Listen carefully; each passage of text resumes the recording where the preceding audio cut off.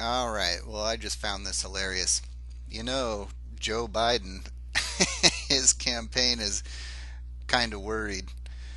Uh, this is on Facebook here, and look, don't scroll away just yet. This is important. We've been saying recently that our internal polls are showing a much, much closer race than the media would have you think. Of course, because Biden can't even speak in a full sentence. Now we're seeing a few public polls also say this is going to come down to the wire. And here they're even showing Trump beating Biden. Oh my goodness, in a Biden ad. And so I was looking at the comments on some of these. I decided to comment. I'm Rusty Becker. I think the rallies tell a better picture. Biden gets 20 people, half of whom are media. He can't speak in full sentences and he has the Alzheimer's stomp. I'm voting for Kanye. And then this little, what do you call it, chat window pops up here. Thanks, Rusty, for engaging with Joe's post. And here you see, Joe Biden is active now. Oh, I'm sure he is. Rusty, thanks for engaging with Joe's post. Can you answer a few quick questions to help Joe's campaign? And they give you, I wish I would have actually recorded it because they give you answers.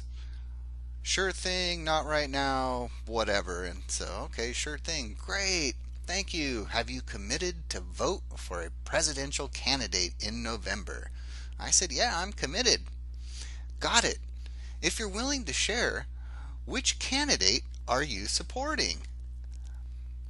Oh, and I replied to Joe Biden, here you go. I'm going to vote for Kanye West.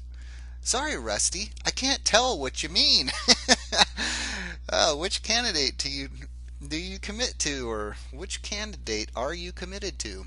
I just told your stupid AI, Kanye West.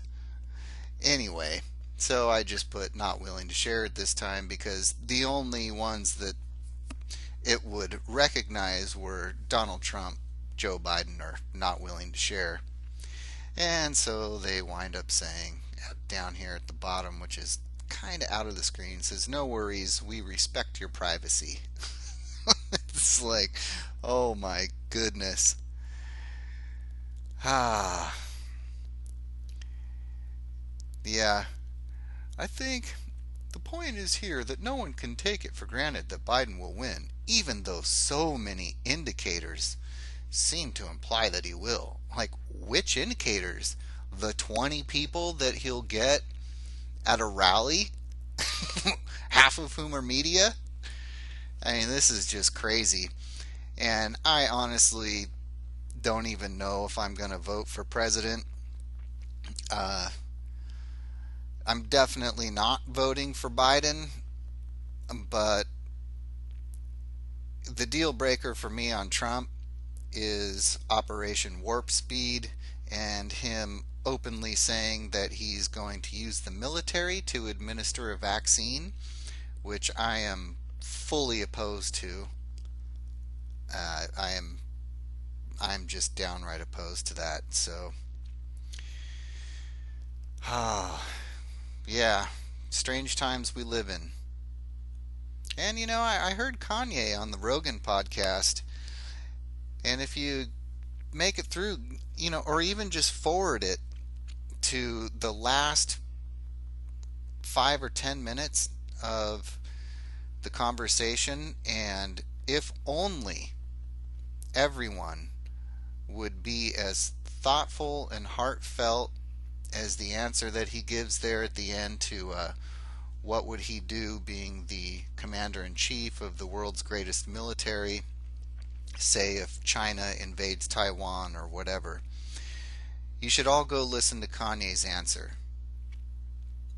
It was actually really good. And I wasn't even considering Kanye. I mean, I've never been a fan of his. You know, I don't know. I haven't really listened to his music. I don't really know much about him other than he's Kanye West, and I know there's been some questionable things that I really don't like about some of his music and some of the things that he's said in the past, but I found it to be a really good interview, and especially the last 5 to 10 minutes were really good. I do think the interview gets better towards the end, and yeah, so why don't you check out what he has to say if you're not liking either one of these other candidates. So, who knows? That's not an endorsement or anything. Just go listen to what the guy has to say. All right, everyone, have a great night, and hope you got a little laugh out of this. I certainly did.